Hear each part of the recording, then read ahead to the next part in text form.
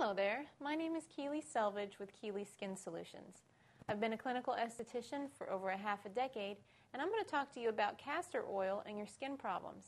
Now, castor oil, as you have probably heard, has been used throughout the ages to cure so many ailments, but it is great for our skin too, especially, now I know this is going to sound weird, but especially for oily skin.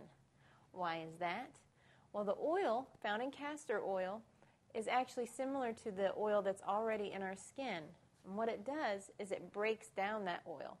So therefore, we can remove dirt and impurities and oil from our skin using castor oil, believe it or not.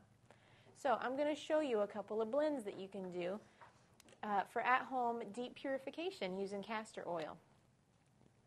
So what you want to remember, now for oily skin, you want to use more castor oil. So we're going to use 30% castor oil, and then you're going to use another carrier oil. Sunflower seed oil is okay. Olive oil is okay, but I like to use almond oil. It's very, very good for the skin. Very soothing as well. So then you're going to use 70% of the almond oil. Okay? You want to mix those up and just kind of plan a little regimen for yourself.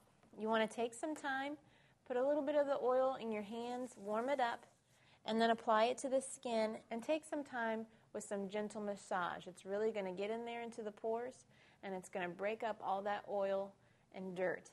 And then what you want to do is get a warm washcloth and just put it on your skin, and it shouldn't be scalding, because what you want to do is just gently open those pores and soften that sebum as well, so that you can maybe extract some blackheads, whiteheads, different pimples and cysts.